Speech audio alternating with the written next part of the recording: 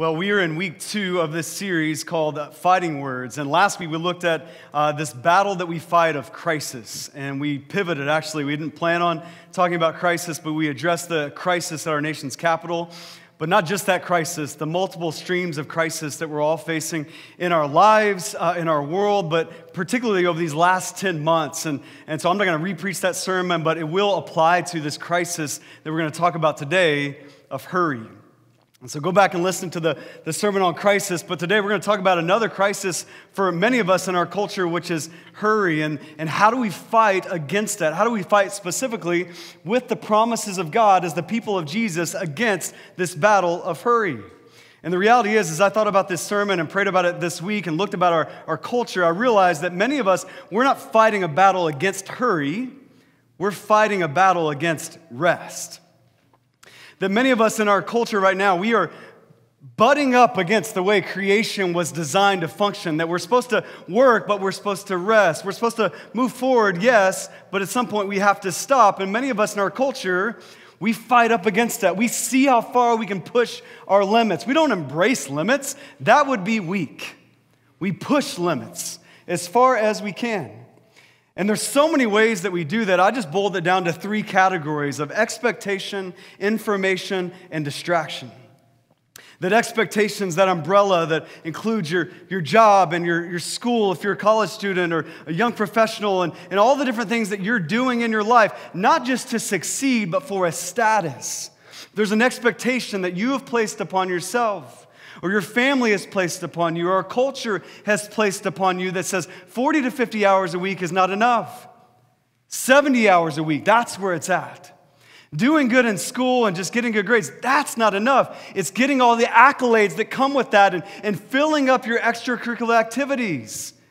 That's where it's at. And there's a status, there's an expectation placed upon us wherever you are in whatever stage of life you are in. And if you don't believe me, I want you to try this. After church today, I want you to ask somebody, maybe not right after church because they'll remember this. Later this week, when everybody's forgotten this sermon, I want you to just go up to somebody and I want you to ask them, hey, how are you doing? And when they say, man, I'm just really busy, because they'll say that. When they say, I'm just really busy, how are you doing? I want you to say, man, I am so rested. I just experienced some deep Sabbath. In fact, I just took a nap. And then I want you to look at their face and see the shame that they're projecting upon you. Because they will. What? Just try it. What? You just took a nap? And just see the guilt and shame project from their face upon you. It's because there's an expectation in our culture. If you're not busy, what are you doing? Right? It's expectation, it's information. We have a 24/7 news cycle where a crisis happens, a tragedy happens at 11 a.m. on a Tuesday, and if you don't have a formal response written out on your Facebook page by Tuesday at 11 a.m. or the next day at 11 a.m., what's wrong with you? You don't love people? We've been listening to this and soaking in this for 24 hours. How can you not know this? It's been on Twitter, Facebook, CNN, Fox News, every platform possible. Parler, I don't know what goes on Parler, but I hear there's news on there too. Right? How could you not know? And we have a culture of hurry with expectation, with information.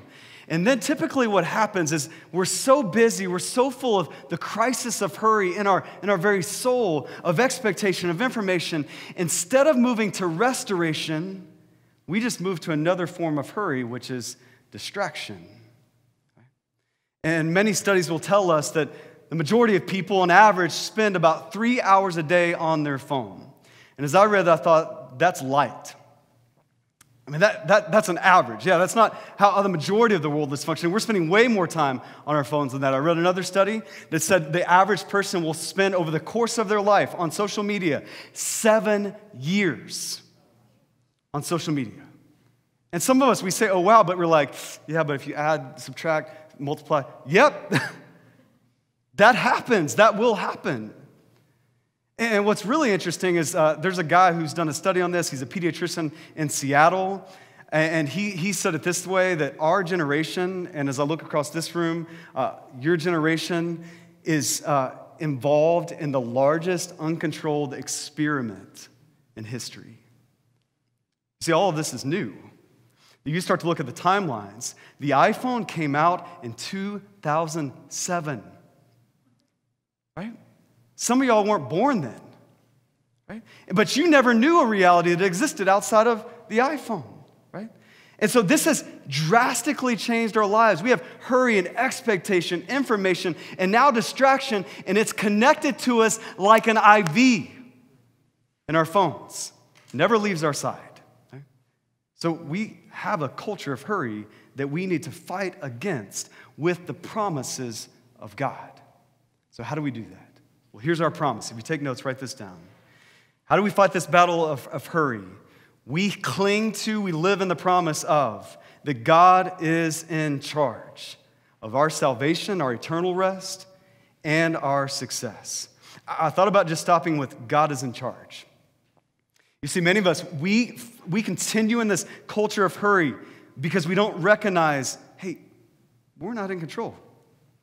We can let go. God is, in fact, He's in charge not just of our daily success, He's in charge of our eternal rest. And so if we trust Him, we can rest, right? So that's the promise that we're going to dig into as we go along here. Our first point is that we need to have a rhythm of rest. We need to have a rhythm of rest. I see that in Genesis chapter 2, verses 2 through 3. It says this, "And on the seventh day, God ended His work which He had done. And He rested on the seventh day from all His work which He had done. Then God blessed the seventh day and sanctified it, because in it He rested from all His work which God had created and made." So as we look at this culture of hurry in our day that we're all battling up against, you need to see God ordained a culture of rest, a rhythm of rest at the very beginning of the universe. Right? What do we see? God worked and then He rested. Then God blessed that seventh day. He sanctified it. It wasn't just like ceasing. It was worshiping. It was nourishing. It was abiding. It was meant to be that from the very, very beginning. We were meant to work and then rest, move forward and then stop. It's how the universe was designed to function. And you see this in little things like your phones, right? The IV that's connected to your body at all times. That when you start to see your phone glitching and you take it to the Genius Bar at the Apple Store, what do they always ask you? What's the first question they ask you? When's the last time you reset it? And you get offended by that. Are you kidding me? Turn it off? I need to be accessed 24/7. Do you not know who I am? Like, yeah, but you need to turn off your phone if you want it to work and turn it back on. So that even little things like that have to be turned off and then turned back on. As you look at our universe, we have a reminder of this every day in Phoenix right now about 5:17 p.m. when the sun begins to set. It's a rhythm of rest. It's woven into the very fabric of our universe. And it should be woven into us, right? And we're catching up with this rhythm that God started at the very beginning of all time. We're catching up with it just now in 2020 and 2021. That we're starting to see studies about work weeks and who's most productive. And the reality is, just because you're more hurried doesn't mean you're more productive. And so we're seeing books like the 4-Hour Work Week. I think that's a little extreme, right? Maybe you're pulling it off. Congratulations. But we're starting to see, like, hey, 60 hours, 70 hours, you're actually being more busy doesn't make you more productive. In fact, I read a study that said the ideal work week to be as most productive as you can, not even talking about rest, is 50 hours a week. Which if you break that down, that breaks down into about 6 days a week. 6 days you work, 1 day you rest. Tracking with me? Studies, researchers in 2021 are starting to figure out what God put into a rhythm at the very beginning. You work 6 days, and then you have a Sabbath, sanctified unto the Lord, ceasing, nourishing, worshiping. It's woven into us. We're meant to have that rhythm of rest in your life. And so do you have that? Several years ago when I started out in ministry, I did not have that. I wasn't fighting against the battle of hurry. I was fighting against the battle of rest. I thought that I was the exception, right? And so I was just going at it. We were early on in ministry. We had started a church.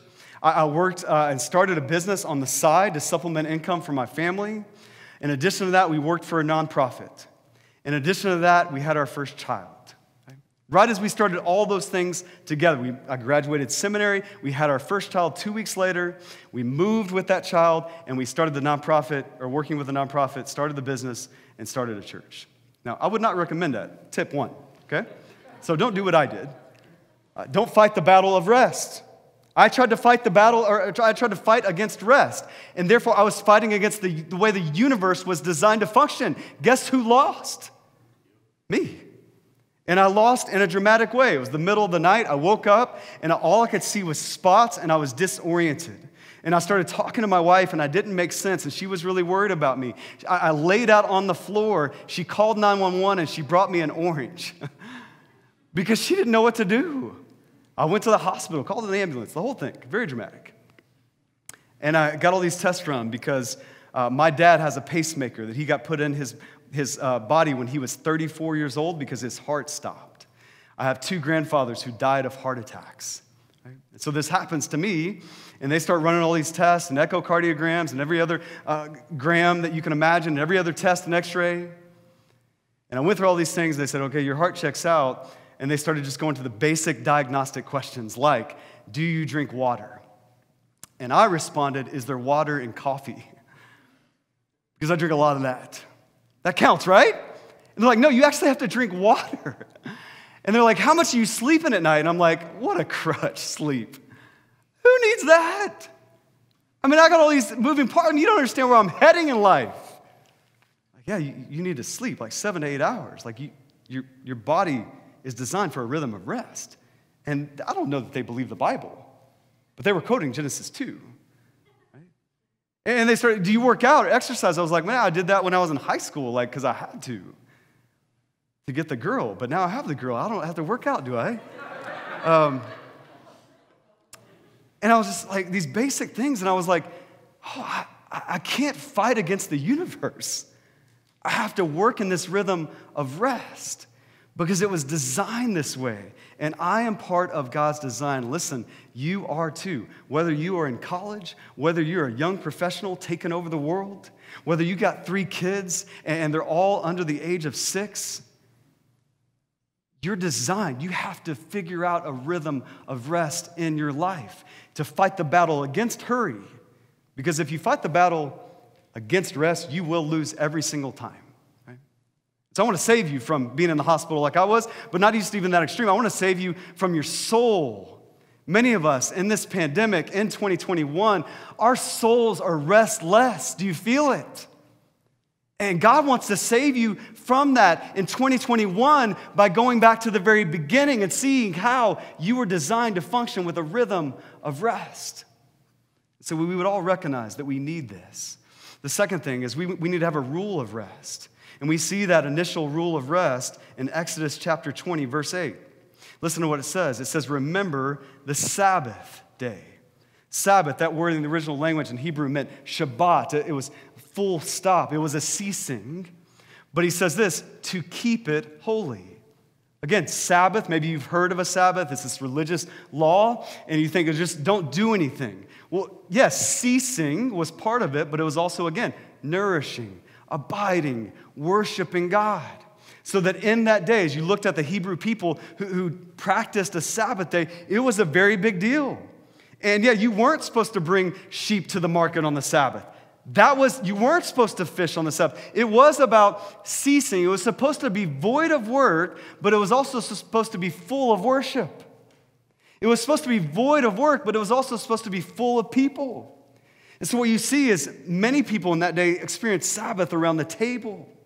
And they would have this gigantic feast, and they would talk together, and they would laugh together, and they would pray together, and they would thank God together. And you have this, remember the Sabbath day and keep it holy, sanctified, set apart unto God. From the very beginning, this was in the 4th commandment. This was what the law of Sabbath was about. And what's interesting, if you look at that law, it was the longest commandment of the 10 commandments. And it was also the first commandment after the first 3 that were essentially all the same. Hey, worship God and don't worship other gods. That's the summary of Commandment 1, 2, and 3. The very next commandment, the longest commandment, which actually is verses 8 through 11, is all about rest. Why? Because in their day, God was showing the Israelites how to do something they had never done before. You see, in their day, God had rescued them out of slavery where all they knew was work. In fact, they had been in Egypt in slavery for about 430 years. But just think about what that must have been like. These people who were hearing, remember the Sabbath day, keep it holy.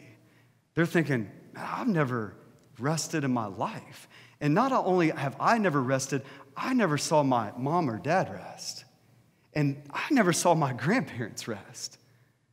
430 years, all we have known is work. And so God says, hey, after you get worshiping me as your only God, here's the next important thing. Here's the longest commandment. Here's the very next commandment. You need to rest. You need to remember it, and you need to keep it because you will forget it. Because it's not something you're used to doing. Listen, we are not enslaved to Pharaoh, but many of us are enslaved to our phones, to our status, to our success, to our expectation, our information, our distraction. And many of us, we're hearing, remember the Sabbath day, keep it holy, and we're hearing that and we're saying, I've never experienced that. And I haven't seen my mom and dad experience that. No. They come over and they're with the grandkids and they're glued to their phone like an IV, just like I am. And our whole culture seems to be, and it's like, where do we get this example? And so God says the longest commandment, the first commandment after worship one God, is you have to know, you have to remember, you have to keep this rhythm of rest in your life. And some of us, we see that, well, it's a rule of rest. Like, Tim, I don't like that rule. I mean, do we have to practice Sabbath today? And many people will debate, like, are we obligated to practice this commandment? Are we a new covenant people? Are we an old covenant people? Or do we have to practice this or do we not? And what I would say to you, that's the wrong question. You see, this rule was always tied to a rescue. This rule was always tied to a relationship. Not just for us today, not just as New Testament Christians, but in the Old Testament. Where do I get that? Deuteronomy chapter 5, 12 through 15.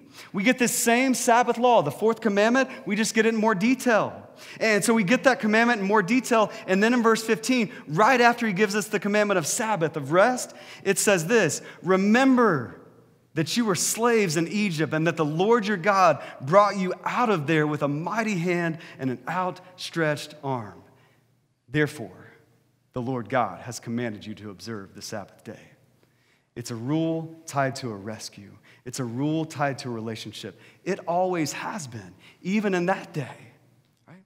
And so we would do well to remember the promise. God is in charge of our salvation and our success. God rescued us so we can rest. God did all the work for us eternally, for our souls, so we could have eternal rest. He did it through the cross. God worked perfectly so that you could rest. And so instead of debating this rule, we should embrace the rescue and start practicing rest. That's the motivation. That's the inherent meaning behind the fourth commandment. We can still practice that today. The third thing is we go back to a relationship of rest. We have a rhythm of rest. We have a rule of rest. But it ultimately leads to a relationship of rest. We see this in the New Testament, Matthew 11, 27 through 30. Jesus says, all things have been handed over to me by the Father. And no one knows the Son except the Father. And no one knows the Father except the Son. And anyone to whom the Son chooses to reveal him. What Jesus just said is he's in charge. He says, you want to be rightly connected to the God of the universe? You know how you do that? Through me.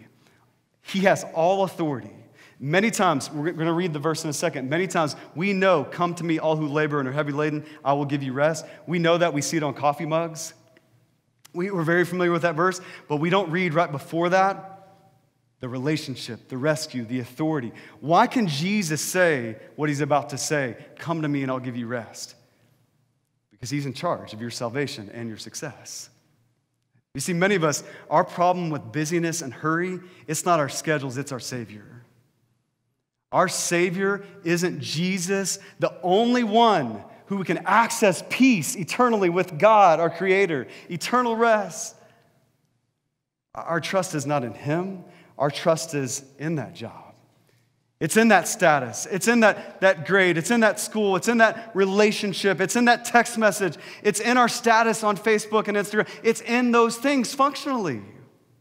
And right away, Matthew 11, he's tying together, hey, this is a rule and a rhythm of rest, but it's directly tied to a relationship and a rescue.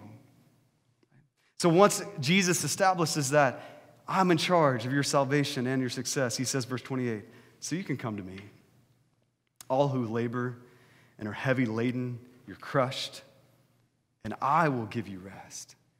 Take my yoke upon you. Learn from me, for I'm gentle and lowly in heart, and you will find rest for your souls. For my yoke is easy and my burden is light. And some of you, as you just read that and analyze your life, and you should do this, all who labor and are heavy laden. Some of you, you have a weight on you. That's what it means, heavy. How many of you feel heavy today? How many of you feel heavy in the midst of a pandemic and the crisis, the multiple streams of crisis that we talked about last week? I was thinking about it this week. We have nurses in our church, one in our community group. We were just asking her, yeah, Ruth, how's the capacity in the hospitals? With a smile on my face. Just, how you doing? How's the capacity? Oh, it's full. And it has been that way. Oh, yeah. Man, I see the pandemic this way. You see it in this way. Gosh, it's just heavy. Educators. I've mentioned before, and school board, I hope you're watching, Madison ISD. My kids are in online school. It's not working out too well. It's hard, right? I've mentioned that before, but listen, man, what a job. Our school boards and our teachers, if you work in education, you feel heavy. Counselors, we have counselors in our church, you feel heavy. Depression at an all-time high, suicide rates at an all-time high. As a pastor, feel heavy. Many of us, we read that. If we just stop and rest for a moment and speak a little slower and take a deep breath, and we look at our lives, and whether you're in those vocations or not, you think, yeah, I feel heavy too, Tim. I mean, physically, financially, spiritually, emotionally, mentally, feel heavy. And here's what we do. We don't look for another circumstance. We fix our eyes upon Christ. You see, as you start to unravel, yeah, I do feel heavy and hurried. You don't look for, but when they get the vaccine and herd immunity, right? Is it 40% or 70%? I'm asking, does anybody know? Because I'm so confused. I mean, when is it going to be? Is everybody going to get it? And then that circumstance, that'll pull me out of being this crushed, heavy laden state. No. That's not the solution. And many of us will look at, well, I have kids, and they're all little, and they don't take naps. They're fighting the battle against me, and they won't rest ever. And when they grow up, and maybe when they graduate and go to college, then I'll be able to take a nap. He says, no, that's not where you come. He gives you an invitation personally. He says, come to me. I will give you rest. Learn from me. That the promise of rest is in a Savior, not a schedule. A Savior, not a circumstance. Whatever stage of life you're in, whatever hurry, crisis of hurry that you have in your heart and soul and mind right now. And so I would just ask you, man, don't move forward in your day without recognizing, if you're heavy, it's good to recognize that so you can start to unload that heaviness to God. You see, if we don't do that, if we don't take this moment, you're like, Tim's getting very quiet and slow. How long are we going to be here? Is he wrapping up soon? This is different. You know why I need to have that moment? Because we all need that moment to recognize the heaviness. Just to admit it. As Americans, we're heavy. Because if we never have that moment, then what we do is we just continue in hurry. And not just hurry, we continue in complaining instead of praying. So that's what I found in my life is when I'm hurried and heavy and I don't stop to recognize it, I just find myself complaining, right? And people, like my wife is really good. She's my accountability partner. She'll ask me well, are you praying? And I say, well, does complaining without anybody around count? She's like, well, do you feel less hurried? And I'm like, no. And she's like, well, you're doing it wrong. You see what Jesus is inviting you? He's giving you a personal invitation to come to him, learn from him. He wants to take your heavy laden. He wants to take your burden. That's what prayer is. This 21 days of prayer and fasting, we're not just trying to be mean to you by saying put down your phone and get on your knees and pray. We're not just removing things out of our lives. We're replacing these things that are causing you to be heavy. We're replacing them with a God who wants to give you rest. He wants to transfer the burden of your heart onto himself. He wants to be your yoke. And so will you let him be that? Or will you continue in your complaining instead of praying? And listen, some of you are thinking, well, Tim, but yeah, I'm still going to be a nurse, or I'm still going to have this problem financially. I'm still going to have some of this circumstance in my life. Yeah, you may have the same circumstance, but you won't be the same in your character. You may have some of that load still there, but you won't have to carry it all. Jesus will carry it for you, and you will have transferred the burden. That's what Jesus is inviting you to. It's a relationship of rest. Jesus is the means and the end of our rest. He's how we get rest. It's him, not a circumstance. He's the means. Have you come to grips with your heavy ladenness so you can transfer it over to God? He wants to take it. He's the means to your rest, but he's also the end. Matthew chapter 12, we're not going to read it, but Jesus is out and about with the disciples, and he's doing things on the Sabbath. And so as it is the way with Jesus and the Pharisees start to critique and criticize him. And Jesus makes this scandalous comment. He says, I am Lord of the Sabbath. What do you mean by that? I'm the point of the Sabbath. The Sabbath was meant to be a removal of other things to be replaced with relationship with me. It was meant to be a ceasing, yes, but also an abiding. And so he says, I'm the point of the Sabbath. I'm the end. And so the end isn't silence and solitude. The end isn't a mindfulness app.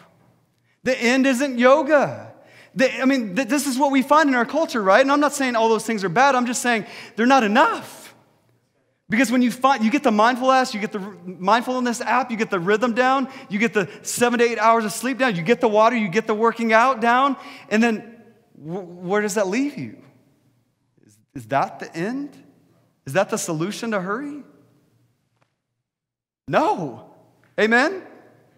No. Otherwise, 2021, don't you think all of us would be at peace and rest by now? We have more apps than we can ever imagine.